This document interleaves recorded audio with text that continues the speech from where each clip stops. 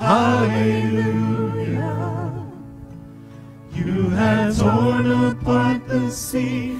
You have led me through the deep. Hallelujah.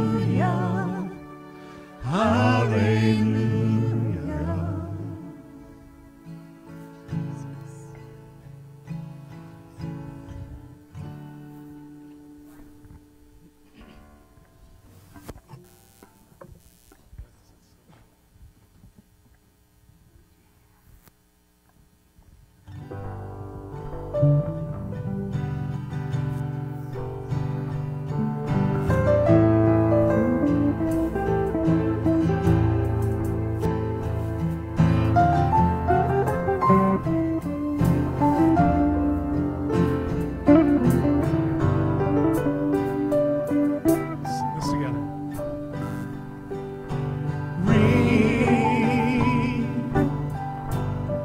Rain on me.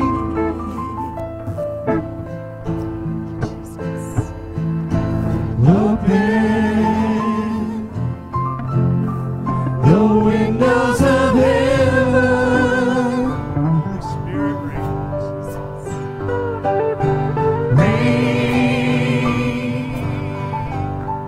rain on me.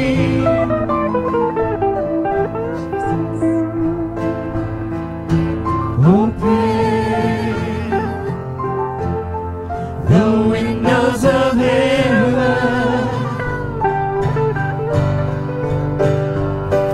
Open up the heavens, pouring out a blessing. Lord, we need refreshing till it overflows. Open up the heavens, pouring out a blessing. Lord, we need refreshing till it overflows.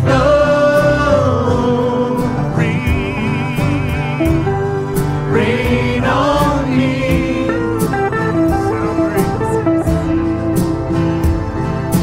Open the windows of heaven.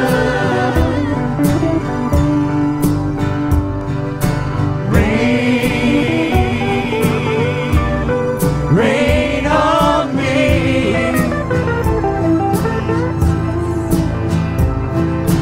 Open the windows of heaven. Open up the heavens, pouring out a blessing. Lord, we need refreshing till it overflows. Open up the heavens, pouring out a blessing. Lord, we need refreshing till it overflows. It's raining. It's raining. It's raining. It's raining. It's pouring. It's pouring. It's pouring. It's pouring. It's pouring.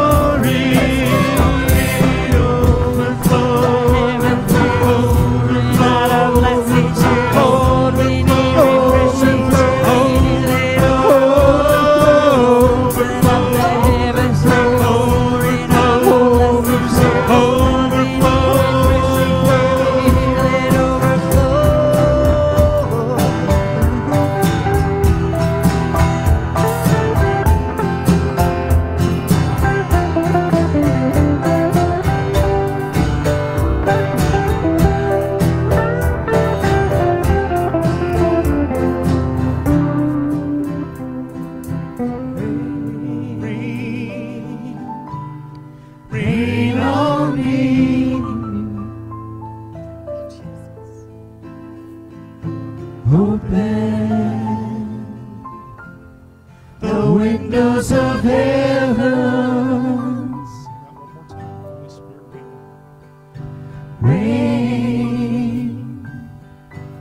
Rain on me. Open the windows of heaven.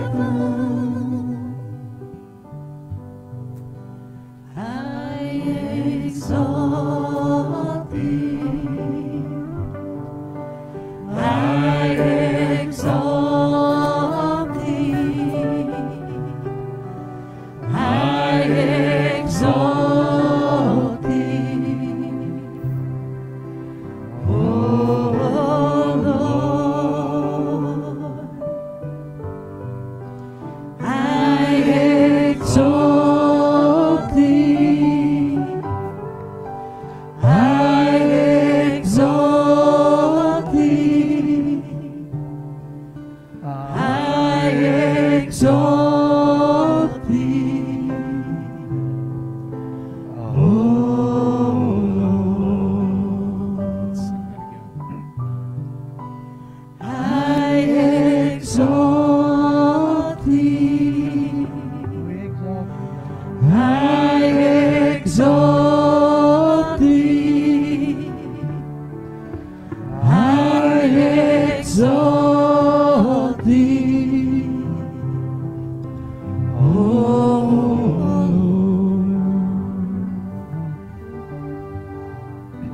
I exalt thee. We do, Jesus. I exalt thee. I exalt thee.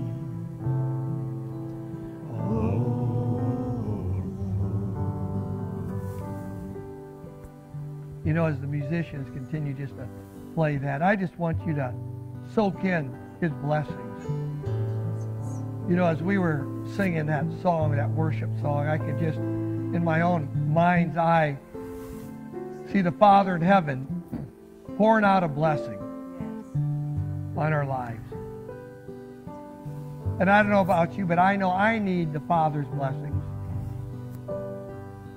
And I think this morning, as you know, I was so blessed. It was like a symphony in here this morning. Hearing all the voices blending together with one common goal and purpose, that is lift up the name of Jesus. We thank you, Jesus. We do exalt you, King Jesus. We thank you for pouring out a blessing upon our lives, Lord, that we can just continue to look to you, Lord God, in these times of trials and tribulations, knowing that you will never leave us nor forsake us. That, Lord God, quote, in the good times and the bad times, you're always there. We thank you, Jesus, for your presence. Amen and amen. You may be seated. Wow. Wow. What a great time of worship. I want to tell you thank you.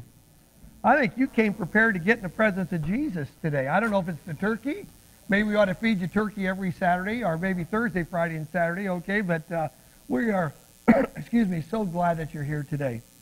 You know, I want to read you a letter here. I'm going to eliminate the name who wrote it, but, you know, we like to help people here at church. Because, you know, I found out sometimes we need help, sometimes we get to do the helping. You know, and so there's never should be any, what I say, somebody should be ashamed if they need help. Sometimes we're just a little down on our luck, so to speak, but somebody, we help somebody here, maybe, they're not even in our community anymore, okay, but maybe we helped them maybe 6 months ago, I don't even remember when, okay, and it says, Pastor Jeff and Marilyn, before my husband got a job, he said he wanted to tithe his first paycheck. So we are so grateful and thankful he has a job, and we can give to the church and ministry. We were and are so blessed by your generosity at the church and the care for us when times were hard. We'll never forget that. Hope you're both well. Thank you, with love. And, you know, and they wrote a check. And I have to tell you, it was a pretty substantial check that people that don't even go to our church anymore, and they were here just for a short time, but they just thanked for the generosity. And what I tell you, why do I tell you that? Because it doesn't matter what you do, how little it may seem, it touches somebody's life. You know, we live in a culture where it seems like people don't think people care anymore. But if you and I would just continue we can't help the world, I realize that. But we can help the people that God brings into our world. And I think if we'll do that, God will continue to bless us. Amen. I want to also encourage you tonight. We have our Christmas sing-along starting at 6:30 to 7:30. If you can't make it here to church, it's going to be live on Facebook Live. Those watching, from 6:30 to 7:30 Central Time. So you can watch that there, okay? Also, we want to keep in our prayers for a lot of you know Husker Bob. Husker Bob's not doing very well at all. He's in the hospital. He's on a ventilator, okay? And so just keep his whole family in your prayers that way. And also Richard's son, Christopher, his wife's family. Keep them in your prayers in Yankton. Within the last week, his wife lost her grandpa and her dad, okay, in the last week, okay? And so, keep that in your prayers, okay? And make sure, if you haven't got it already, get your devotional this week. We start off on Tuesday with a new month and a new devotional. And I would just tell you this, as far as with our COVID things and all this and that, this is what I used to always tell all my teams when I coached. When you face an opponent, always respect your opponent, but never fear him. And with COVID, some people might think it's really not real. Well, if it's not real, I got to tell you, there's a lot of people dying for something that's not real, okay? But it doesn't mean we have to fear it, okay? But just respect it and just make sure that, you do what you can do and I can do what I can do to help people around us.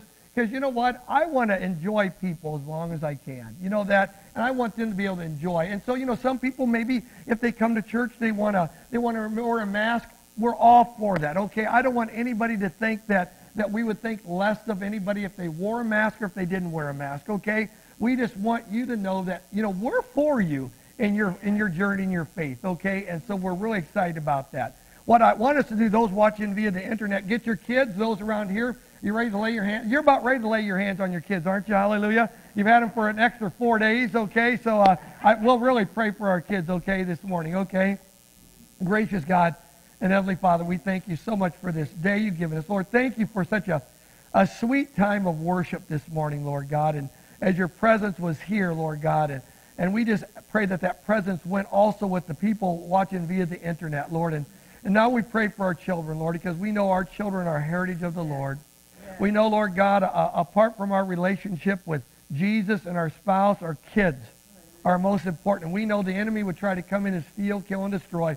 But we just surround them, Lord God, with prayers. We put, Lord God, a hedge of protection around them, Lord God. And we just ask, Lord God, that they will just make good and godly decisions this week. We ask, Lord God, you continue to protect them from any disease and infirmity, Lord God, at school or on the courts, Lord God, where they're practicing. We just pray that your blessings will be upon their lives. And Lord, I pray for the people here, Lord God, continue to keep us healthy and whole in the name of Jesus. Be with Chris Doma, Lord God, and his wife's family, Lord God, and let your Holy Spirit continue to comfort this family in this time of loss, Lord, and anyone else that has suffered loss, Lord God, this season. And we pray for Husker Bob, Lord God, and anyone else that needs a miracle, Lord. We just ask for a miracle for these people, Lord God, and let them reach out to you, Lord Jesus. And Lord, I'm also grateful that this is the beginning of the Advent season, Lord. And we're excited. Advent is talking about preparing the way of the Lord for the King of Kings and the Lord of Lords. And may this Advent season, may this Christmas season be special to each and every one of us, Lord. And Father, and I thank and I praise you last for the people that have been so faithful in bringing their tithes and their gifts, their offerings in the storehouse, Lord God, that you would just continue to open the windows of heaven upon their lives. I thank you, Lord God, for meeting all their needs according to your riches and glory, Lord Jesus. In your name we pray. Amen and amen. Amen. Well, thank you. We're going to dismiss the kids to go downstairs, okay? And we're going to finish up with Nehemiah so the kids can go downstairs. And we're thankful for our teachers, okay, that have gone down and really, and I hope you'll get to tell the teachers, and I know Chris is the one in charge of with the older kids, that you tell her. She always has a great little, what I say, service down there, and just has something to make them something really nice down there, a little, not toy, but just, what am I trying to say?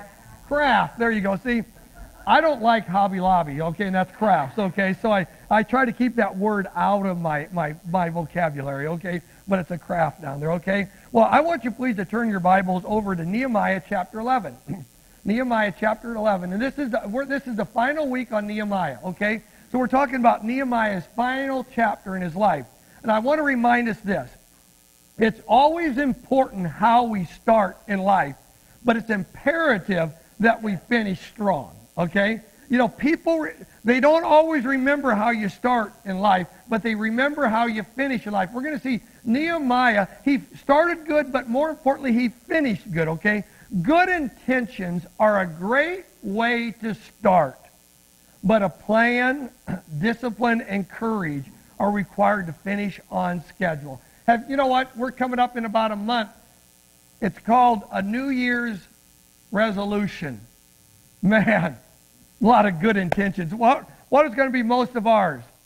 We're going to lose a little weight, maybe, you know. I remember when you were in high school or college, you got the freshman 15, now we got the COVID 15, and all that. And so, but there's going to be all these good intentions, but good intentions are a great place to start.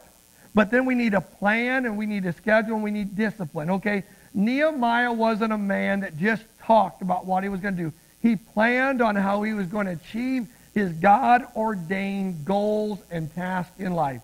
If you and I are going to succeed in our lives, in our jobs, with our spouse, with our family, with our church, it starts, number one, with a purpose. Everybody say a purpose. Then it's fueled with passion. Say passion. And then it's completed with participation. Say that. Participation.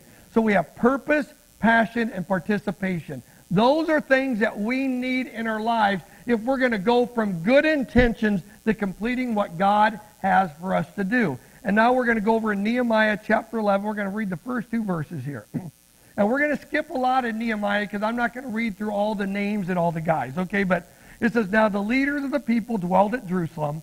The rest of the people cast lots to bring one out of 10 to dwell in Jerusalem, the holy city, and 9/10 were to dwell in other cities.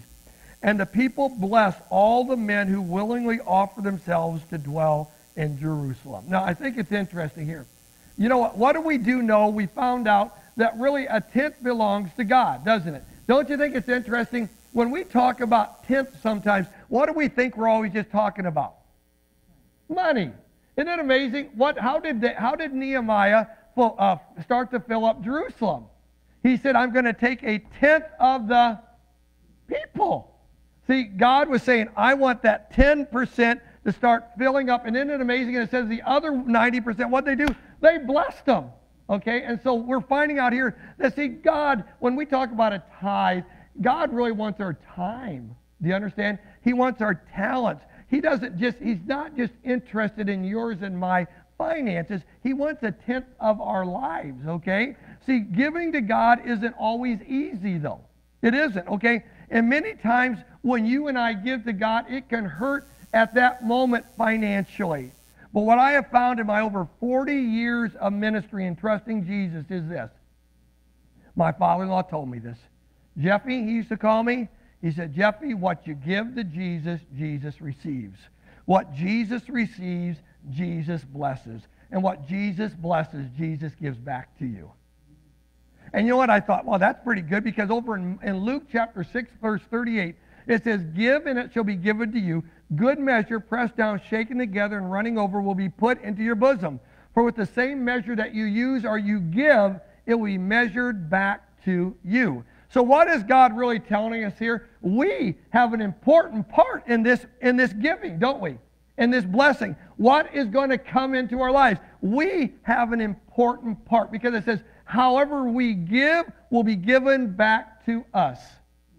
And so I'm excited about that. See, my future is just not up to maybe, maybe not. See, I'm not just trying to hang on. I'm not some victim. God says, Jeff, you can play a vital role in your future by how you're giving, not just financially. Come on now. And I have here next, we shouldn't limit God's blessings to money. Come on. See, too many people do that. You ask them, are they blessed? And the first thing they want to do is look at their pocketbook. I tell you what, folks, I have met some people that are blessed beyond measure, and they don't have 2 quarters to rub.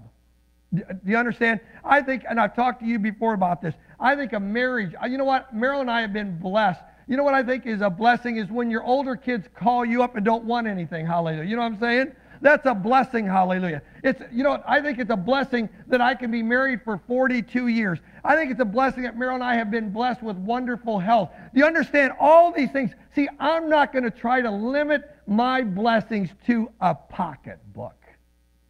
And we don't do God justice if we do. That's just one of the many ways. See, we need to allow the Lord to bless our entire life and not just a portion of our life. Doesn't the Bible say, Jesus said, what does it profit a man if he gains the world and loses his life? You know, we just need to realize that what? God wants to bless our lives. Amen? See, for the people to move from the country to Jerusalem, they exchanged riches for poverty. A comfortable house for a half-ruined one. From being a small landowner to now a hired hand. That's what the people did that moved from the country to Jerusalem. Okay, and it tells us in verse 2 that what? And the people blessed all the men who willingly offered themselves, who volunteered. See, a large part of the work done in the community and the church is done by what? By volunteer help. You know what? If it wasn't for volunteers, we could not do what we do in life. And it tells us here that what? Not everybody had to cast lots to go to Jerusalem. Some people said, you know what? I'll give up what I have to go into God's house, into God's city. And you know what? Every week, people are volunteering their time to say, we're going to make it better in God's house, in God's city. And I appreciate that. You know what? Well, why would these people give up land, social status, and money? For one reason, and one reason only. Because they loved the house of God. That's the only reason. Why would people do this? Because they loved the house and the city of God. You know, it's amazing. Like some people, don't think some of the 90% that didn't go, they thought, man, you guys are nuts. Why would you give up your city? Why would you give up your nice house to go to a ruined city? Why would you give up being a landowner to work for somebody? You know why? Because I love Jesus. I love the house of God. You know, isn't it crazy? Love will make you do a lot of crazy things.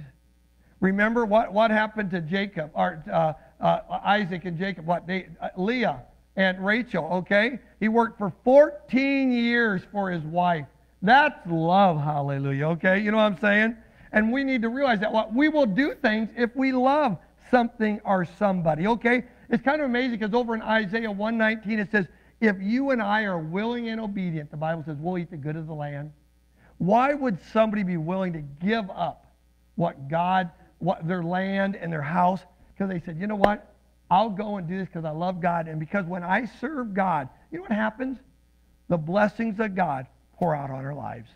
The blessings of God pour out our lives. In repopulating Jerusalem, we see that God's house and God's city was of first importance, and thus Nehemiah arranged a plan that Jerusalem would be well supplied with those who wanted to worship in her courts and those who wanted to guard her walls. See, they had done all this work. Ezra had come by and he started rebuilding the temple. Then Nehemiah came by and started rebuilding the walls. And he said, but now the job's not done. Now we got to repopulate. Now we got to put guards there. Now we need to hear worshipers. You know, folks, what good would it be if you had a building and there was no praise and worship? Then it's just another building. Amen? And you know what? Now, in Nehemiah chapter 11, verse 3, and we're going to go down to Nehemiah 12, verse 26. We're not going to read those, okay? These are the names of everyone involved in returning Jerusalem to relevancy in the region. We're not going to read all their names, okay? And you know what? Because these are the ones that helped bring Jerusalem to relevancy. Remember before Nehemiah and Esther came, Jerusalem was just a burned out city in the Middle East, okay? But now they brought it back to relevancy. See, for us as a church, to stay relevant in the greater Ponca area, you know what it's going to do? It's going to take all of us working together like they did here in Nehemiah. Over in 1 Corinthians chapter 12, verses 5 and 6, it says here, there are difference of ministries, but the same Lord, and there are diversities of activities, but it is the same God who works all in all. And then if you go down a little bit more in chapter 12, in verses 12 and 14, it says, for as the body is one and has many members, but all the members that are one body, being many, are one body, so also in Christ. For by one Spirit we were all baptized into one body, neither Jew nor Greek, neither slaves nor free, and have all been made to drink into one Spirit. For in fact, the body is not one member, but many. So what's he saying? We're all different. I look around at you guys. You are as different as the day is long. There are no identical twins here today. Hallelujah. You know that? There's not even a lot of people remotely close. And you know what? That's okay. That's okay. God says, you know what? We're all different because that's how He made us. And you know what? As long as we appreciate somebody else's differences instead of trying to make them conform to what we are, God says, you know what? Then we can be relevant in our greater Ponca area. And verse 27 there in Nehemiah 12, I love this. Now at the dedication of the wall, so here they're getting ready to dedicate the wall around Jerusalem. Now at the dedication of the wall of Jerusalem, they sought out the Levites in their places to bring them to Jerusalem to celebrate the dedication with gladness, both with thanksgiving and singing, with cymbals and string instruments and harps. You know what? We need to make sure God's house looks like a celebration and not a funeral procession.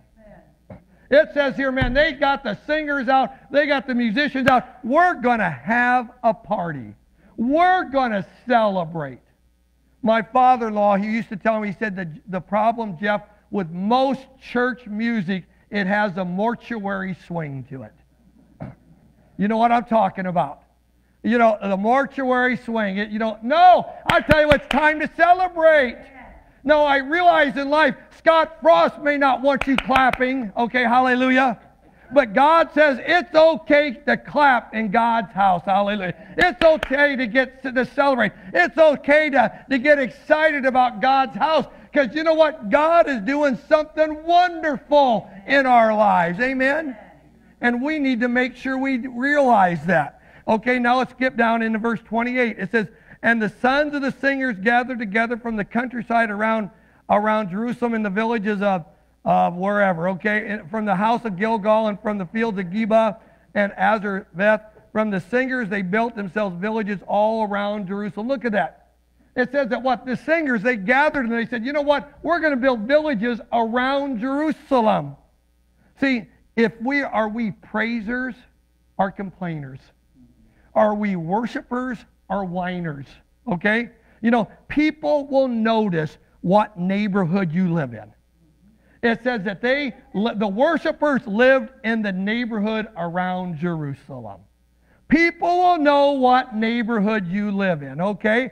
I hope people notice that we live in the neighborhood of the city of David.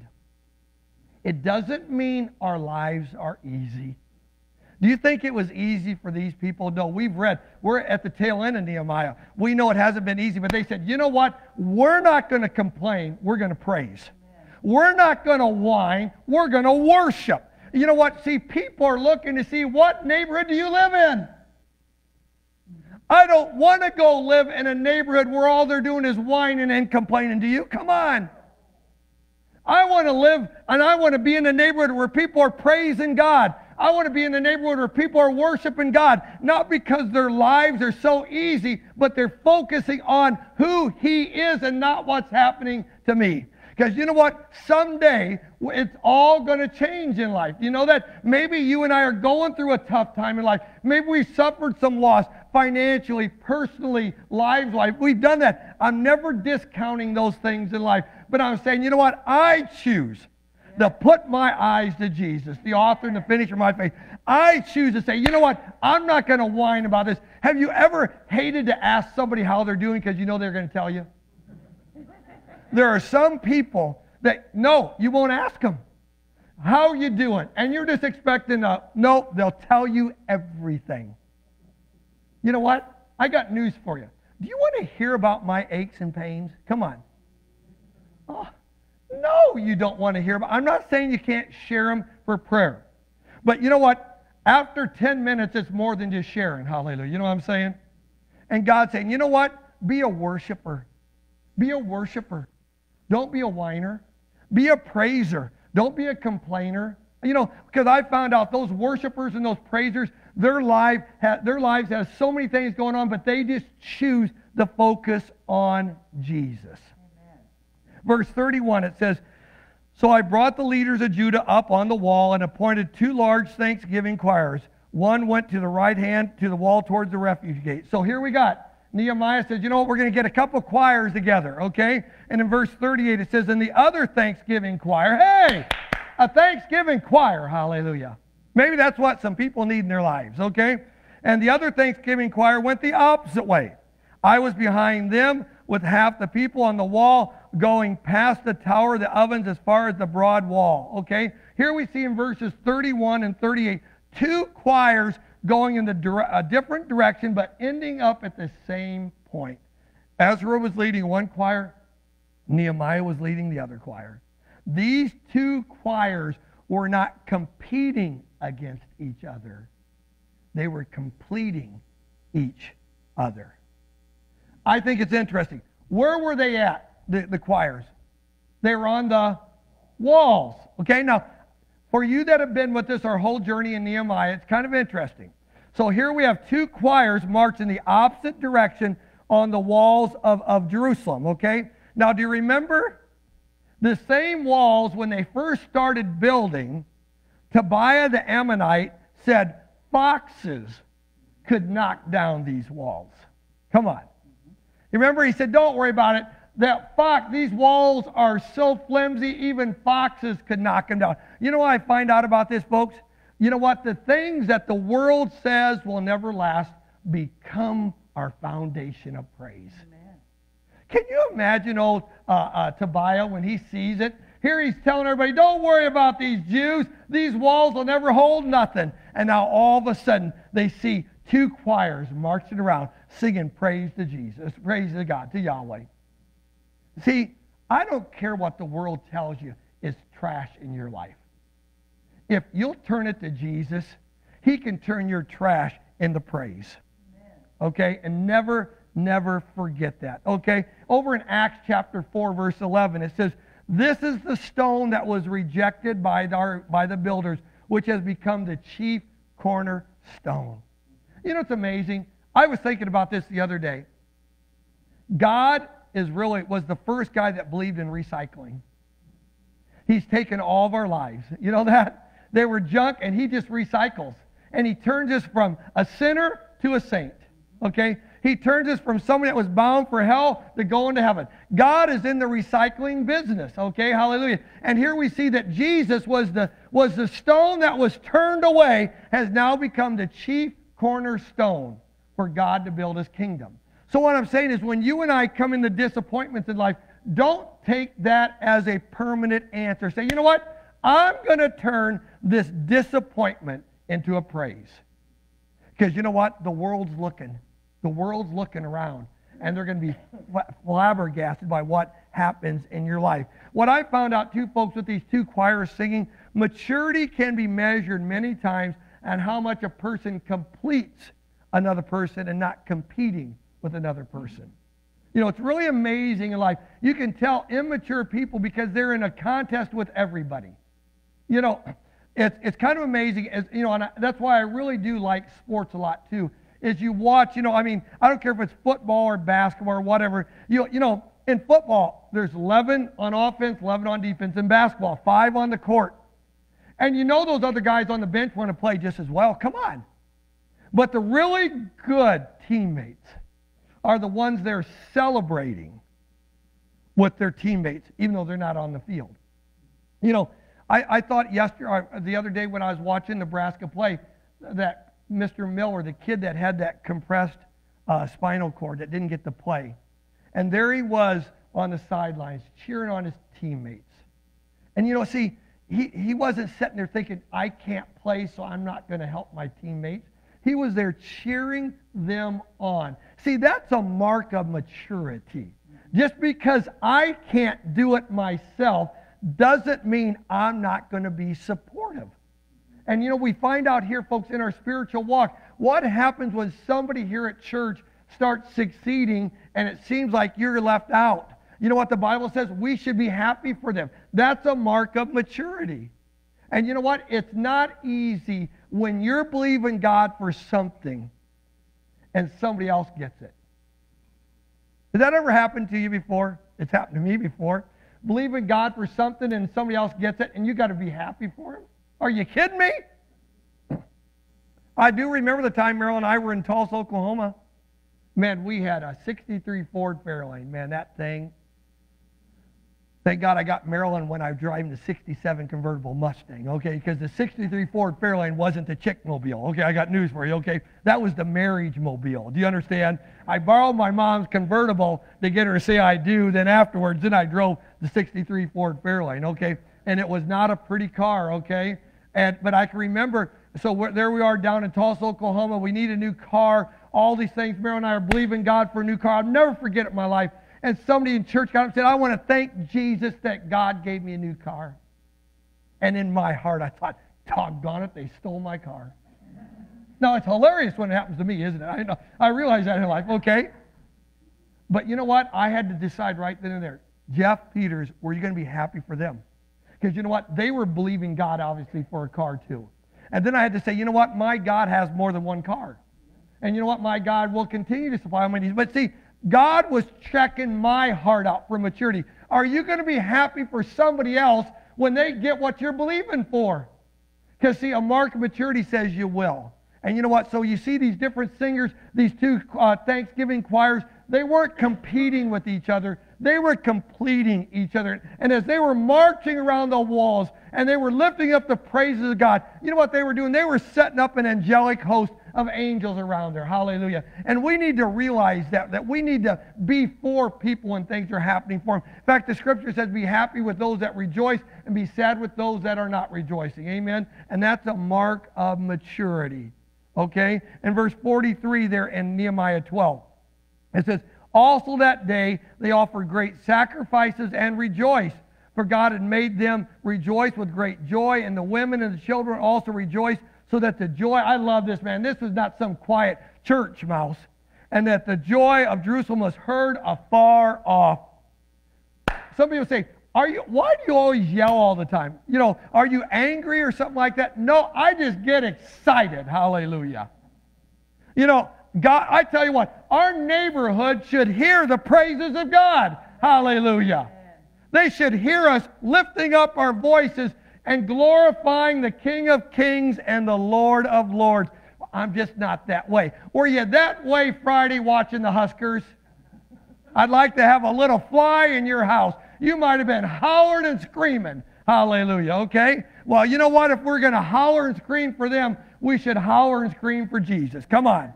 You know, Meryl and I, we had a lady in our church in Flora, Indiana, Joanne Seagrave. Joanne was in her late 70s, early 80s.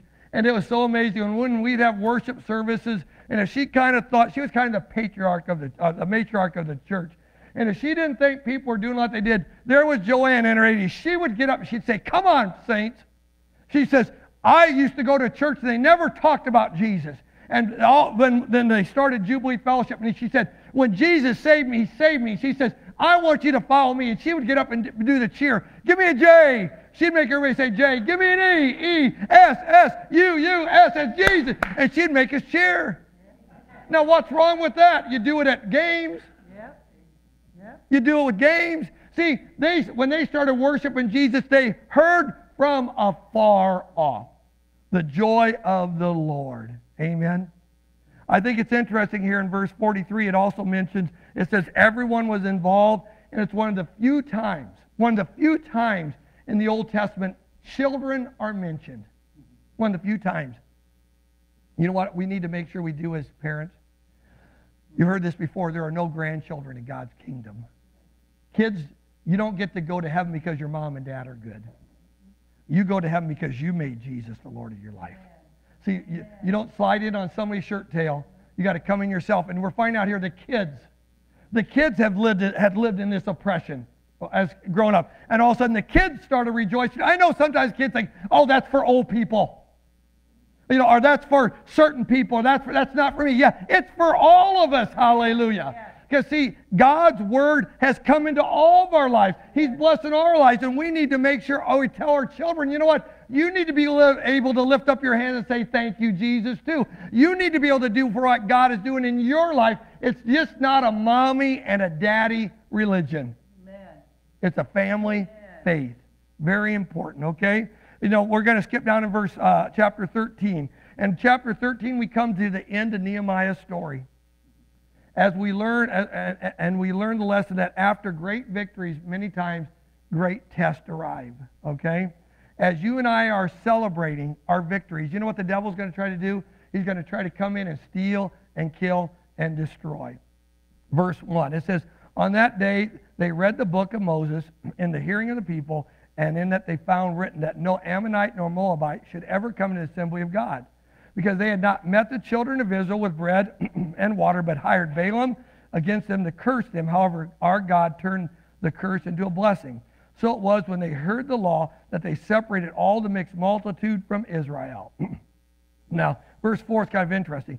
Now, before this, Eliashib, the priest, having authority over the storerooms of the house of God, was allied with Tobiah. Remember who Tobiah was? When I say Tobiah, everybody say boo. Tobiah. Boo. Yeah, see, he was not the good guy. Tobiah was the one that said, you know what, even when they build the walls of Fox, isn't it amazing in life? What's supposed to be in the storehouse? According to the Bible. God's tithe. Bring all the tithes into the storehouse. What was in the storehouse? The enemy of God. Now, something's wrong in church when all of a sudden we're not bringing God's tithe in, but we're letting the enemy of God stay there. Come on. Isn't it amazing what we get from Nehemiah? You're thinking, man, how's Pastor get all that stuff out of Nehemiah? It's really simple. It's all in black and white. Hallelujah. You know that? See, it generally isn't outside circumstances, our enemies, that cause the church, marriages, families, businesses, and friendships to fail. You know what it is? It's corruption from the inside. See, I'm not worried about what President-elect Joseph Biden, our Speaker of the House, Nancy Pelosi, I'm not worried what they can do to Christ the King. I'm not. I'm concerned what each one of us can do to Christ the King. Okay? Biden, Pelosi, I'm not worried about them. I don't think they're walking through them doors. Okay, you know what I'm saying? If they do, I'll treat them with respect and try to get them saved. Hallelujah. Okay, you know what I'm saying? But the fact of the matter is, I'm concerned, what will you and I do with each other in the church? That's what's going to matter more than anything. See, if we obey God's word and the world falls apart, you know what God said? He said, I've given you a promise. I'm going to take care of you. Amen. See, if we obey God's word and the world falls apart, God says, you know what? I got you. I got you. So you know what? Let's not, so many people want to make it all about the outside. No, it's really on the inside. What's been happening into our country, folks? Has it been some foreign invasion necessarily that's been tearing our country apart? No, it's been on the inside, hasn't it? See, I'm not so much concerned about the outside. I want to know what's happening on the inside of us. Look what it says in verse 6. But during all this, I was not in Jerusalem. See, Nehemiah had gone back to Persia. He says, there in the 32nd year of Artaxerxes, king of Babylon, I had returned to the king. Then after certain days, I obtained leave from the king. It's kind of interesting. So Nehemiah, he gets everything set up, and he says, you know what, I got some business. I got to go back to Artaxerxes. So he goes back, and when he goes back, all of a sudden, they let the junk back in. See, look what happened when Nehemiah went back to Babylon. See, what do we do with God's word when no one is looking? It's so amazing to get on these Israelites, those rotten Israelites, but really, we're not any better than them. What are we doing when no one is looking with God's word? See, they thought, Nehemiah's not here. We can do what we want. Well, you know what? God is always looking. In fact, kind of in the book of Proverbs, it says that the Lord sees everybody that's naughty and nice. I tell people it's not Santa that sees it. Okay? It's the Lord. Hallelujah. I'm sorry, kids. Okay, hallelujah.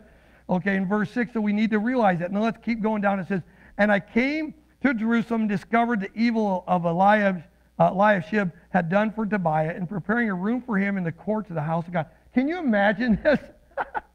He's preparing. Tobiah didn't want the people to be free. And now the high priest kid says, come on into church. I'm going to get you the office, the best office in the church building. Because Nehemiah had left. He says, and it grieved me bitterly. Therefore I love Nehemiah.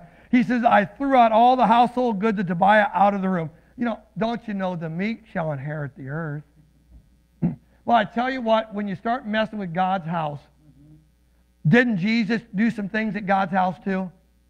And see, we need to make sure that we keep God's house holy. Okay? Very important. Then I commanded them to cleanse the rooms, and I brought back to them the articles of the house of God and the grain offerings and the frankincense. And I realized that the portions of the Levites had not been given to them, for each of the Levites and the singers who did the work had gone back to the fields.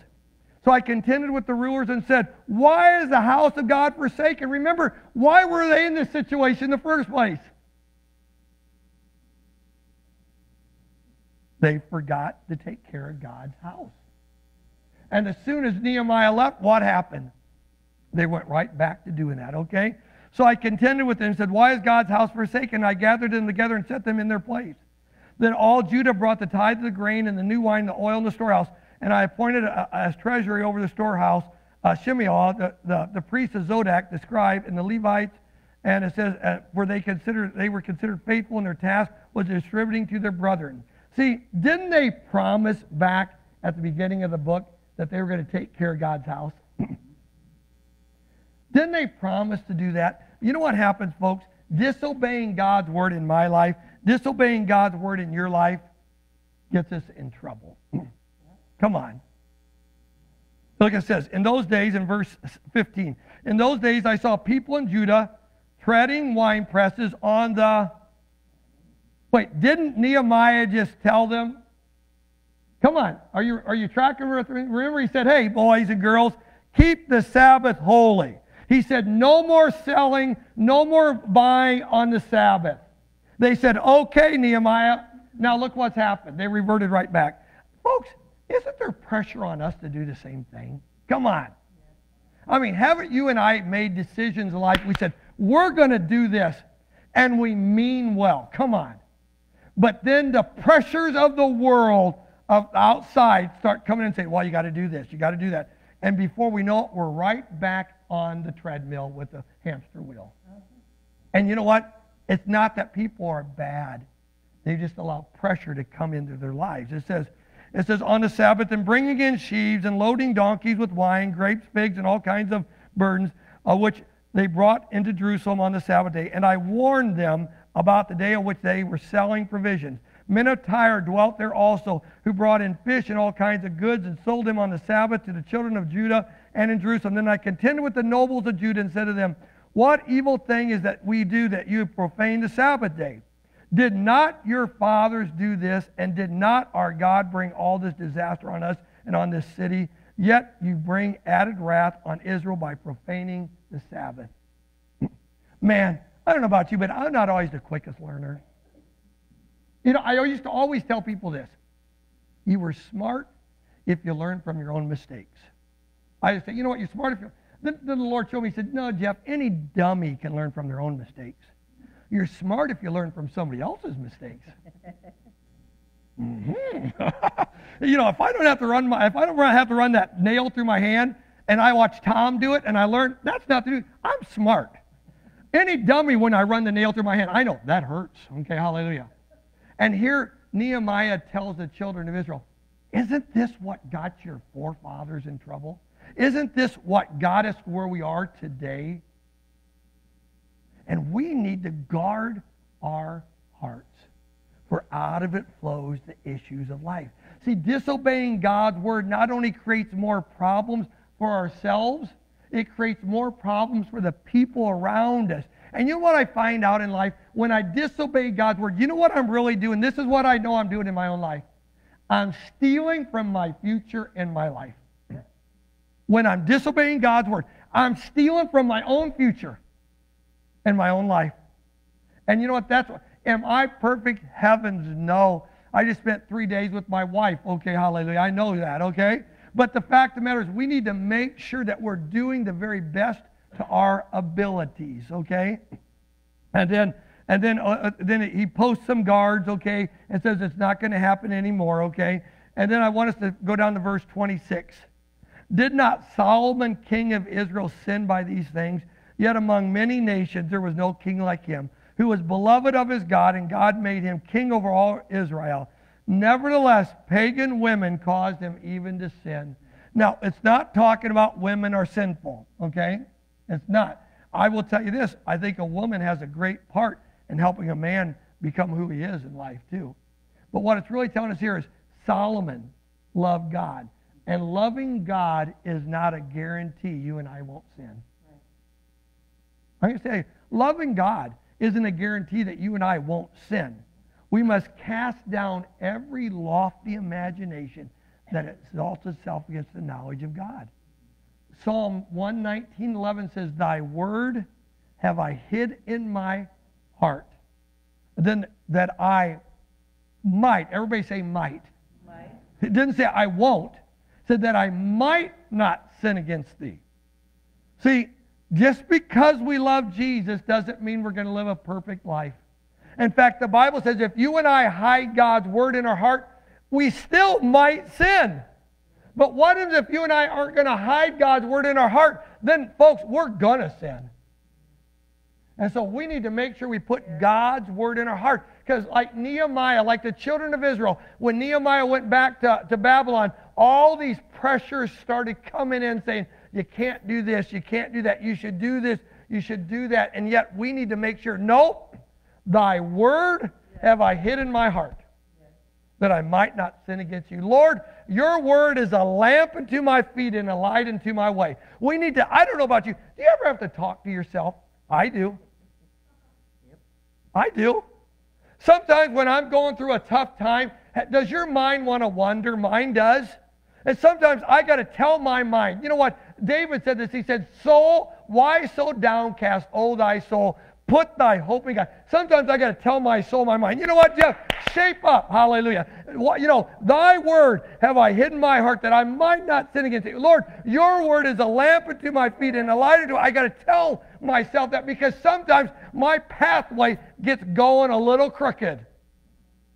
Thank God I'm preaching to myself today. Okay, hallelujah. Okay? And I have to do that for me. Because all these things are constantly bombarding on me.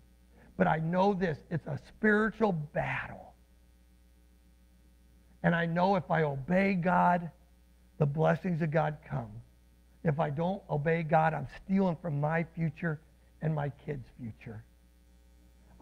You know what, folks? Doesn't that sound so easy to obey God? I mean, when I put it that way, I think, well, why would any dummy not obey God? Because we get pressure all the time. I know I get pressure all the time. And we have to say, you know what? This is a spiritual battle. Amen? I'm going to have the worship team come up, and as they come up, I'm going to look at one last verse here at the end of Nehemiah chapter 13, verse 28. And it says, And one of the sons of Joadiah, the son of Eliashib, the high priest, was a son-in-law to Sanballat. Therefore I drove him from me. Think about this. You wonder why Nehemiah had such a hard time? Do you remember Tobiah? And who was his other guy that was the bad guy? Sanballat. Sanballat was a son-in-law to the priest of Jerusalem. You know what?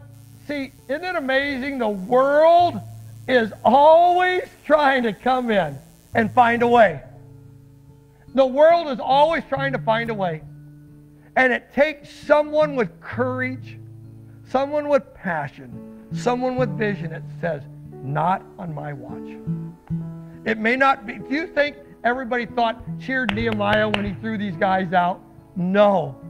Because sometimes we've allowed the world to come in. We don't even know that it is the world sometimes. We just think that's just the way life is.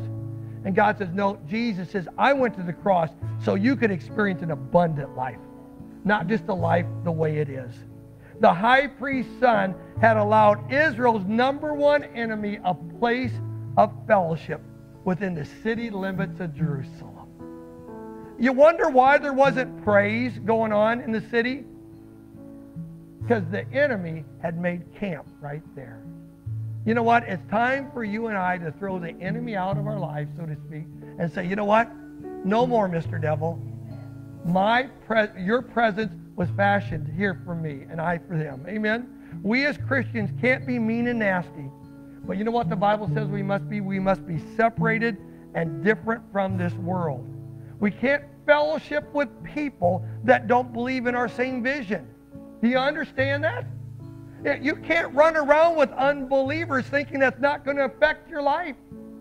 You can't run around with people that said, you know what, I don't think Jesus is the way and the truth and the life. You know, and they'll say, you know, if God is a God of love, then he won't send it. And you understand all these things that get bombarded on? You and I can't run around with people like that because it will affect us. It will affect us. But you know what I do know? You know what? Maybe we're going in different directions. Like maybe you got the Baptists and you got, you know, the Methodists and you got the Lutherans, and there's good people in every church. There are good people that love Jesus. And maybe their choir is going a different way on the wall. But as long as they're pointing to Jesus, I'm okay. They don't have to believe exactly like I believe. But as long as they're going to say, I know Jesus is the only way and the truth and the life.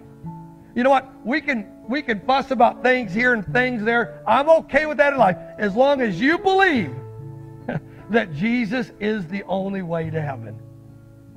Let your choir sing, hallelujah. I'll sing too, hallelujah. But we're going to sing together to let people see that it's Jesus. Amen. Why don't we stand up? You know, I hope you've had fun and learned a lot of things through Nehemiah. I don't know about you, but Nehemiah has been a lot more convicting to me than I thought he was going to be. I'm being honest with you. Nehemiah, you know, it's amazing in life. You guys hear this sermon on Sunday. I've had this several times already this week, okay? And so I know when to lift up my toes, you know, when they're coming to step on them. And maybe you didn't get that today and you got your toes stepped on. You know, it doesn't mean that my toes haven't been stepped on. They've been stepped on multiple times, okay? I just know on Sunday when to lift my feet up, hallelujah, okay? So to speak. But I want you to know, see, Jesus isn't here just to step on your toes. He's here to bless your life. And so, you know what? You just bow your heads and close your eyes. Because there may be some decisions you got to make in your life about being separated. See, God isn't calling you to be separated just for separation's sake. He's calling you to be separated unto Him. Because when you and I are separated unto Him, then we can lead other people into the saving knowledge of Jesus Christ. That's what it's about for me. I want to help people get close to the Savior. And there's always trials and tribulations. There's always the tentacles of the devil trying to pull us away. But we need to say, nope, Mr. Devil, we're going to stay on this straight. And we're not going to give the devil a place to come in and live in Jerusalem in our lives. Lord, I thank you and I praise you for this group of people this morning here at Christ the King. Those watching via internet, Lord God, I thank you that your word is strong in our life. Your word is directing our lives, Lord God. Your Lord is showing us the way of salvation, and we say thank you for that. And Lord, help us be compassionate. Help us, Lord God, to be strong. Help us be caring to help other people know the way of Jesus. I thank you and I praise for this. In your name I pray. Amen. Let's open the Christmas season up with Joy to the World.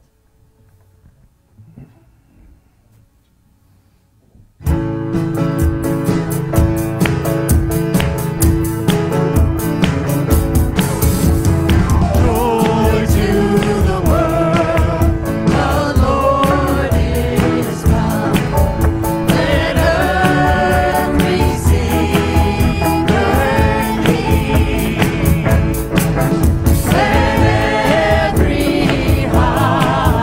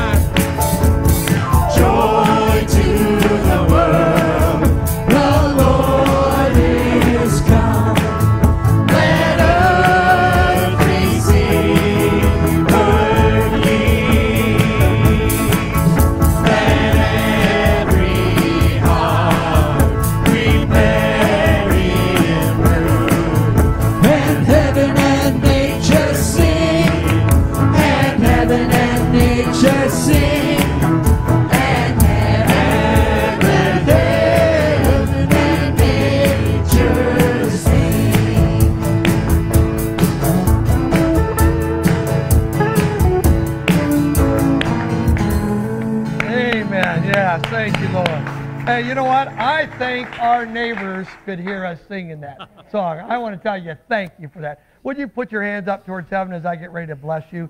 And I just want to encourage you, if you'd like to come back tonight at 6:30 for our starting off our Advent season, we're more than welcome to have you here. May the Lord bless you and keep you. May the Lord make his face shine upon you and be gracious unto you. May the Lord lift up his countenance upon you and give you his peace. And all God's people said. I want you to know God is for you and not against you. And before you leave, I want to let you know this, that we have so far, we were able to help 48 kids with our Christmas shoe boxes, and we had 8 of that. So we've been able to help 56 kids this Christmas just to start right now. And I want to tell you all, thank you so very much to help 56 kids have a brighter Christmas. Amen. God bless you. Have a great day. Amen. Oh, I'll get that. Yeah, well, I guess back there, look at Doug. The ladies on Thursday, they have a prayer group here, and it's the prodigals. And if you have any prayer requests that you'd like for the ladies to pray, put it in the little shoebox right there. And your names, you don't even have to have names on it. Put it in there. We just believe in the power of prayer. Amen? God bless. Thank you.